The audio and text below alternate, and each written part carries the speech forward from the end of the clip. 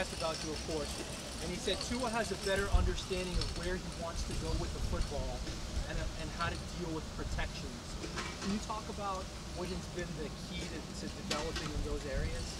I think just being with our guys, being able to sit down and talk with the linemen, having meetings with the linemen, being able to talk with the running backs. Overall, just communication with our guys. And it's not just with me, it's with our quarterback room. And us hearing what they have to say about what they see, and then us, kind of helping them with what we see in the back end.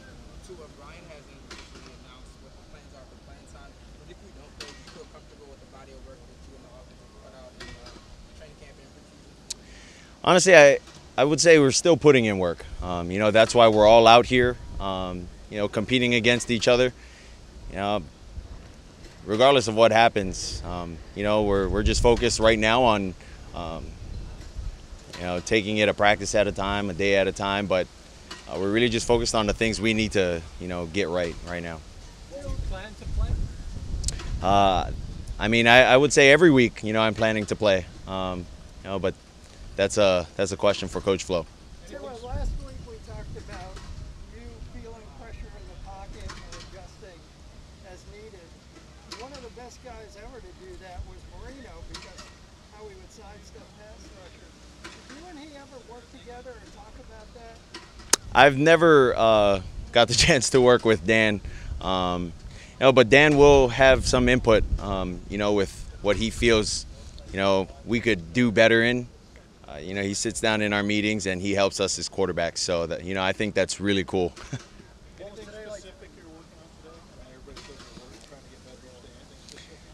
Yeah, I think overall just the communication, the operation, with us offensively, it still needs some cleanup.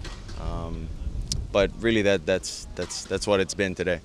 Does the win change your approach as far as foundational drills, or just anything about your game? Well, I think the win plays a factor. When you're throwing into the win, you got to be able to cut it. If not, the wind's going to take it. But I think it's good work to be able to throw with and against the wind. So.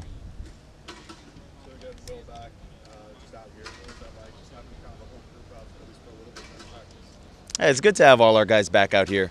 To be able to work some timing and get some work in with them. But I think just them being able to get back into the huddle, hear calls, get out, know where they're lining up at, and then executing with them. I think that's very important.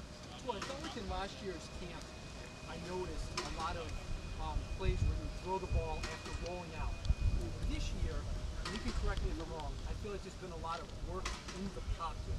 Has that been something that you and your coaches specifically wanted to emphasize, work from within the pocket? I think we're trying to work all aspects of our game in the quarterback room. To get the defense moving. We don't want to just be a drop back quarterback. We want to be able to move the pocket. Have them see different things, different looks. That's really what it is. So how are you, Victor Bermudez from Miami Hurricanes Radio Network? Quick question about Alabama and Miami. What separates Nick Saban from the rest of college football coaches? Why are you guys always seem so ready for big-time games? Growing up, you hear Nick Saban, you're like, that's Nick Saban. I don't know. You see him in movies. He's just big time. I don't know. It's just something about his demeanor and the way he coaches his players and what he expects out of his coaches. I think that's what makes him successful. What does Atlanta, the city, playing there mean to you guys? Since 2008, Alabama's 13-2 in games played in Atlanta. Is there an emphasis on Atlanta for you guys? The fact that SEC championship games are held there? Really, I've never put any thought into that. I just try to do everything that I could for the program when, I was there and I had my time there. But, I do understand, how important, Alabama football is in general, being that I played there. So, whatever happens, it happens over there. Any predictions for September 4th? It's tough. I don't know what Alabama looks like. I don't know what the Hurricanes look like. So, you just always hope that when you see two teams go against each other, it's a good game. Which leadership do you, or is there somebody who's been an especially good leader a good example of that? Well, I think a lot of our coaches, a lot of the the older players in the locker room, they show glimpses of their leadership. You listen, you can take some of the things that you hear from them and implement it to your style of leadership. And I would say that's a learning process that I'm still going through as well. Last question.